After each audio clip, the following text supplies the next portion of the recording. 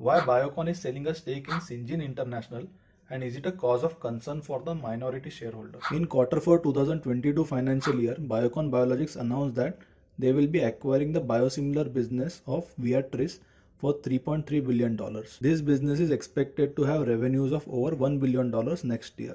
Out of this $3.3 billion, they will be paying $2.2 billion to Viatris in cash, and $800 million will be equity portion, and remaining cash will be raised through the debt. So Biocon is selling about 5% of their stake in Syngene to raise the equity portion of their cash needs. The long-term outlook for the Syngene still looks intact, and their recent deal with the Zoetis is a validation of their capabilities to manufacture biologics at commercial scale. I have explained in detail about the Syngene International in one of my YouTube video with the name 2 Monopoly Stocks in Pharma Sector.